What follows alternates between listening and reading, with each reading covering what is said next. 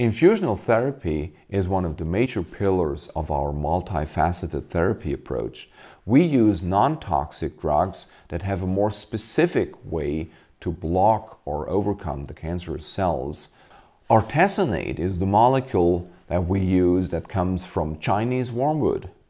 For ages, Chinese wormwood has been used to kill the parasites that cause malaria.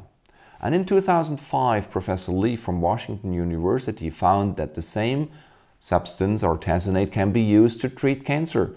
The mechanism is that artesunate binds to iron proteins inside cancer cells and releases free oxygen species that eventually kill the cancer cells.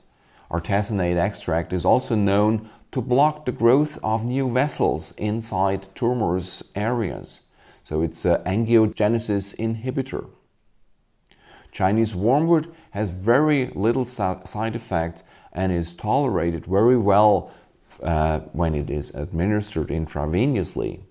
The only side effect that you have to be careful with is that it lowers the amount of red blood cells a little bit, and that's why you need to know the exact dosage and how many times you can give it. Patients with good blood values can receive more artesunate infusions than the ones that already have anemia.